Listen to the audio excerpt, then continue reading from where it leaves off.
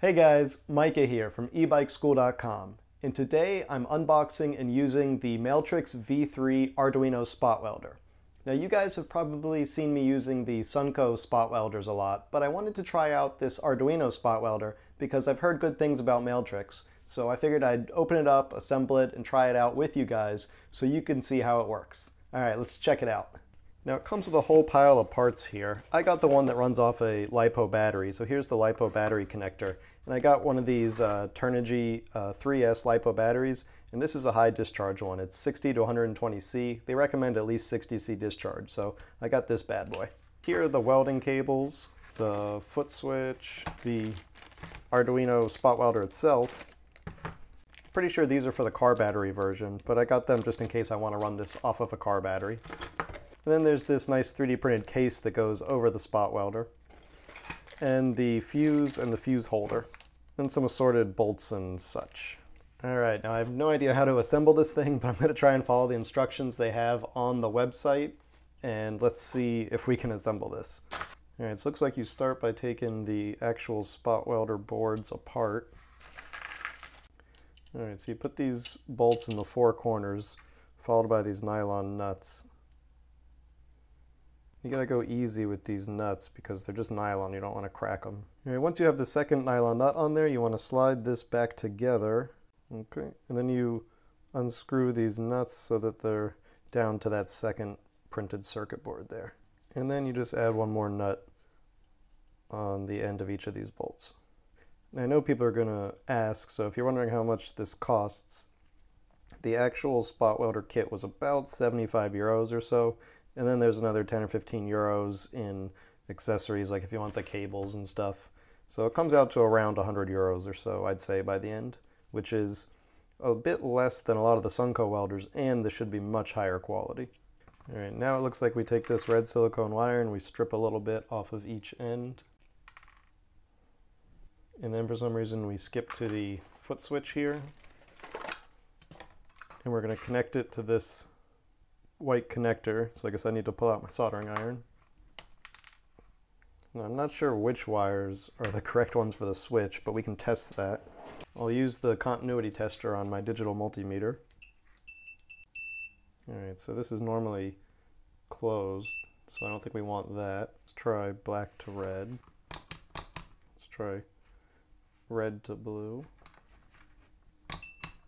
There we go. I'm just going to snip off the black because we don't need that. And apparently there's no polarity, so it doesn't matter which one of these we connect. We're just closing a simple circuit here.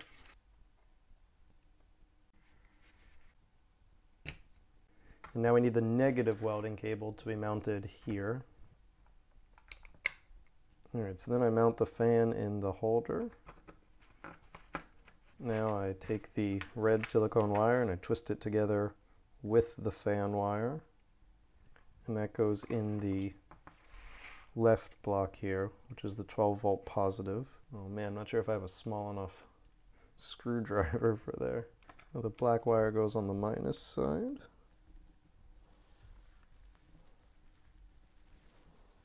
I broke the tip off my knife a long time ago on accident, and now it makes a great tiny flathead.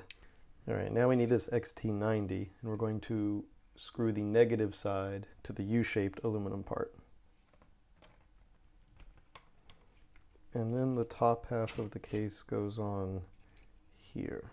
Gotta stuff all the wires in there. So stuffing this all together is a little easier said than done. Then we can use all this hardware to put it together. Alright, once the case is together, we have to put the rotary encoder knob on. Alright, and now we'll do the fuse case.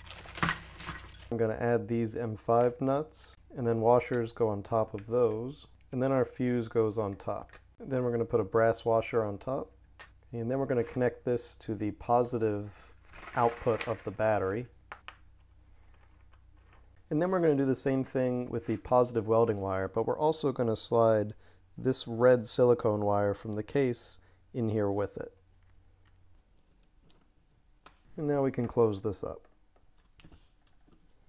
So now we can plug in the foot pedal, and we should be ready to go. All right, now let's plug this thing in. I've got my LiPo here. All right, nothing exploded.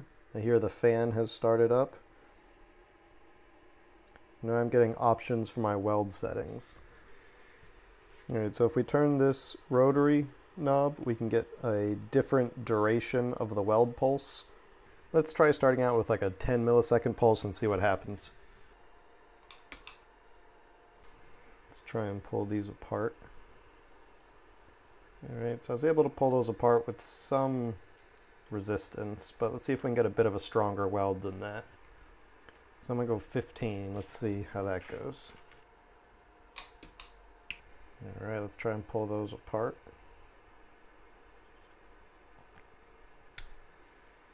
Alright, so those are pretty strong. Let's try bumping up to 20 and see what happens.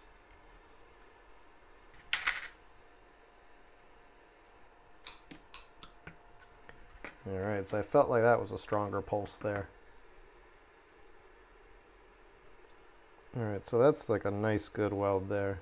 Yeah, that one's tough to pull apart. Yeah, I'm having trouble pulling that apart. There we go. Alright, I'm going to do some testing on some cells here, and I'm just going to drop back down to 15 or so with the first test and see how this goes.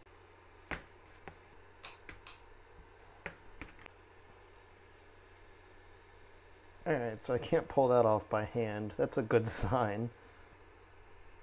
And it's tough to pull it off with a tool. And if you look here, you can see I'm basically ripping the nickel as I'm pulling off the nickel strip. And that's what you want to see for a good weld. You want the two metals to basically be joined together such that you're going to rip a piece of the nickel off when you pull it off. So let's do some more practices here.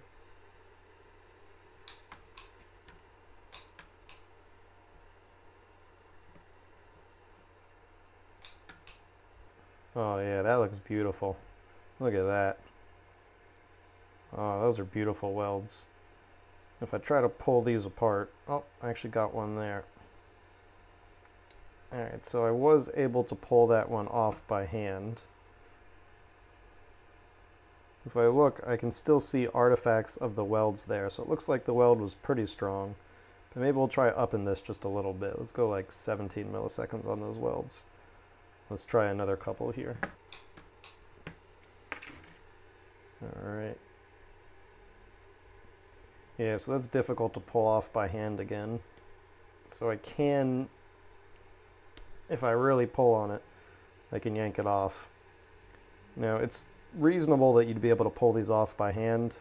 I mean, you can't expect to get such a good weld on there that you'll never be able to rip it off if you're decently strong. But the fact that I'm leaving pieces of nickel on the cell is definitely a good sign. That's what you want to see, to make sure you're actually really welding those metals together and you're not just getting a little bit of sort of surface connection, that you're really joining those. So this looks like it's doing a really good job welding here. So I'm really happy with how that's working out.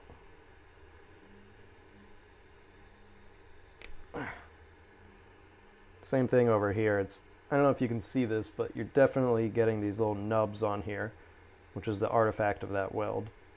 Alright, so this has been a really fun experiment. I'm really happy with this Mailtrix spot welder, and I'm definitely going to be using this for my welding going forward because it's just a much nicer welder. I can dial it in exactly how I want it, and it's just a much more convenient package to use. When it comes time to recharge, I can just charge my LiPo battery on any balance charger like an IMAX B6, and I don't even have to worry about being plugged into the mains power. A lot of people have problems with those Sunco welders because when you're plugged into the mains, if you pull a big pulse, it can actually trip your circuit breaker. And I know that's a problem I had with a number of units. Alright, thanks for watching, guys. Last but not least, time to announce the winner of last week's book giveaway, and the winner is Dennis. So congratulations, Dennis. Shoot me a message, let me know where to send your book and also which one of my books you'd like. DIY Lithium Batteries, if you want to learn more about building lithium-ion batteries like what I've been doing here. DIY Solar Power, or the Ultimate Do-It-Yourself e-bike guide. And as always, if you'd like to win one of my books, all you have to do is put a comment below this video, anything you want to say, and hopefully you'll be the randomly chosen commenter at the end of my next video. Alright, thanks for watching, guys. See you next time.